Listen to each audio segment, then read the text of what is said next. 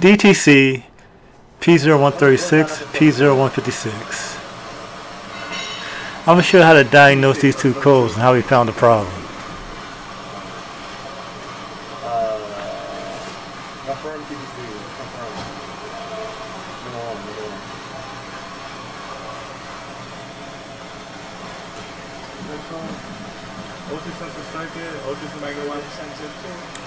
Oh, also got a code P0401. Forgot about that one.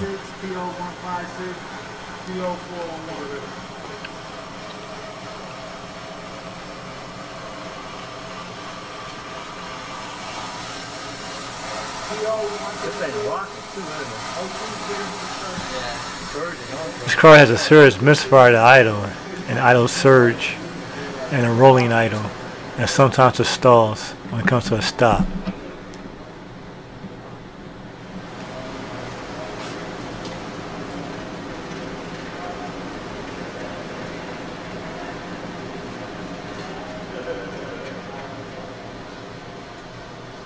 Hey, go to the data now. Go to the data. Exit out. Escape, hit escape. The last one is P0401. Escape again. Escape in a second. Yeah, go to data list, yeah. More data? Yeah. I really want the long-term, short-term deal. That's the one we had to argue about.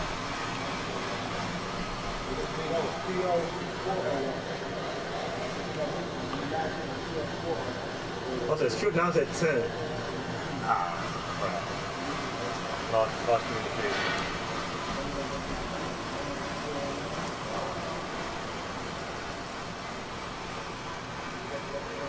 Yesterday it was at 0, now it's at 10. Killed my argument, man. You kidding me? Yeah, now it killed my argument. What was that second deal? It's at 10. Look at the short-term field trim, it's maxed out at 10%. Long-term field trim is 0. And not responding. The reason why is because this car is still in open loop. While short-term is found O2 is maxed out at 10%. Now 0 now. Let it idle. Now you can win. And now it's 0. Now it goes back to 0. Watch.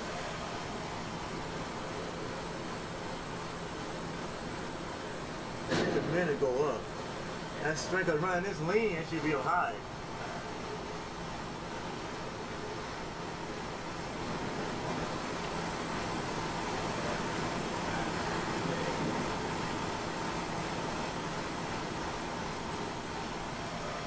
I see this. Oh, why a news?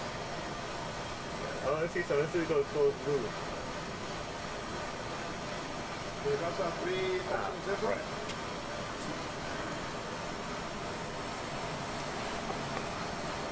I want to see if it's in closed loop or not. I don't know if it's closed loop.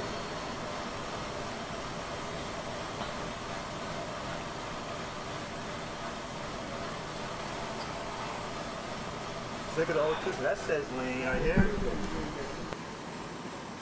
O2 system right here. That someone's running lean right there.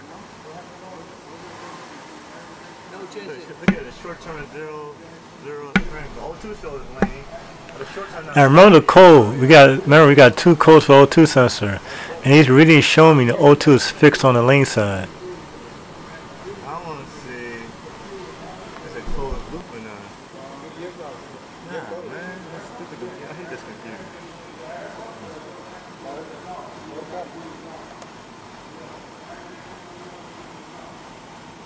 Yeah, quite bad.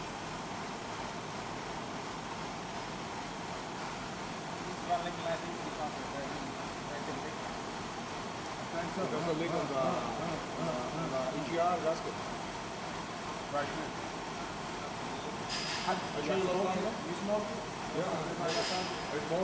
Oh, they put water up here. And then they show the buckets.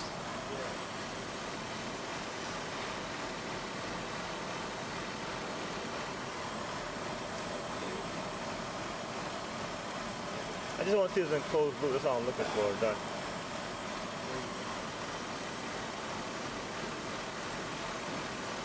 Look at loop status.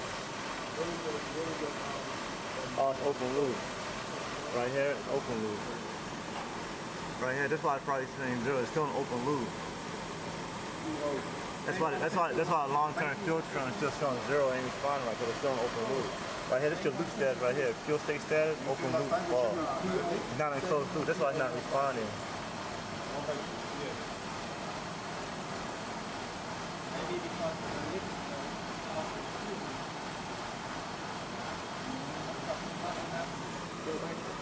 They don't recognize it. That's why I said leak 2 is wrong, because it ain't the gas. Yeah, it's still an open loop. That's why it's not responding.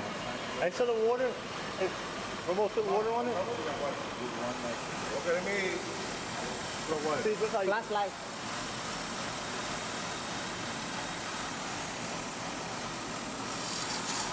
No, flashlight.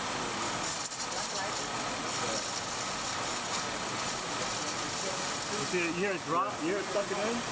That hair sucking in? That's the water. Now you see how you find the vacuum when you're using water? You can hear the noise. The vacuum actually sucking in the water.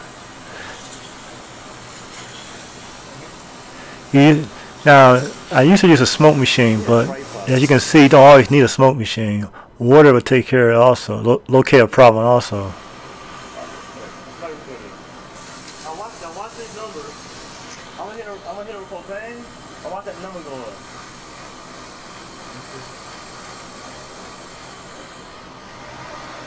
See the car? Now I'm testing. Now I'm going to use propane to confirm the leak. Look at the B1S1. It says 0.05, which is lean. I'm going to add fuel. Watch it shoot up. If it goes up like it just did, we found a leak. There's one way you can find a leak by using propane.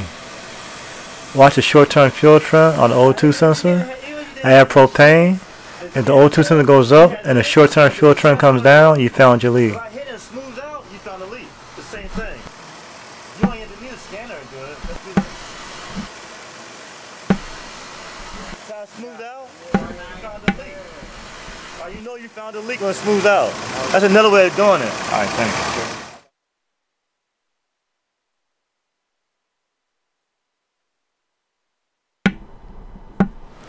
Now we changed the EGR gasket. Now look at the long-term, short-term fuel trend. My short-term is going to be like a negative 15, and my long-term is plus 23. If you do the math, I'm by 8. That's good. The computer has to relearn itself. I should say a negative on one side and a positive on the other, indicating it's a fix. You see this negative 17? You see that positive 22? I'm sorry. No, I'm sorry. I said negative 12 short-term fuel trim, and 12 of 17, and a positive 23. This indicates a fix. When the computer relearns itself, everything should balance out. If I do the math on that, we're at 8 positive, which means it's fixed. So anytime you see a negative like 15 and a positive 20 something, after you repair the car, that's a fix. That's what you want to see to confirm it's fixed. So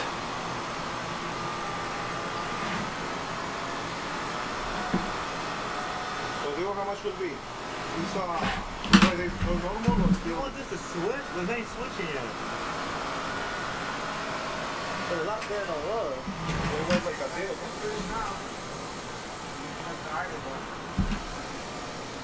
A lot smoother too.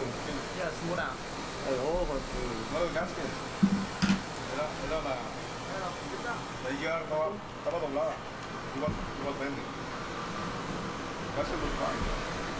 It was una curvita ahí. That's the bad gasket we changed. You can see that car's idling much better now. Thanks for watching. Peace.